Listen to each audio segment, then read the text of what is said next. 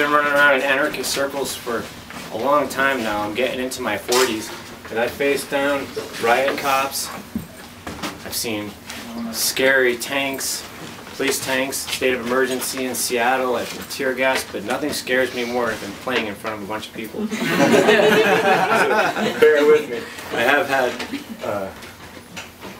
I wanted to do, my opening song is a song by one of my favorite performers. It's going to be a cover song by a fellow by the name of Utah Phillips. Yeah. You guys know Utah Phillips. He's a famous, well, he was among many things. He was an anarchist, he was a hobo, he was a IWW organizer, and this is a song that he wrote called All Used Up that has been particularly resonating with me over the last 2 years ago since I started playing it, and as I started to get a little older within the context of a scene that's constantly young and still feeling like you are relevant in, like I said, a movement that's constantly reinventing itself with the youthful energy and that fire.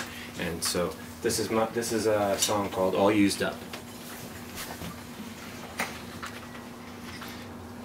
I spent my whole life making somebody rich. I busted my ass for that son of a bitch. You left me to die like a dog in a ditch. You told me that I'm all used up. Well, he used up my labor and he used up my time. He squandered my body and he blunted my mind.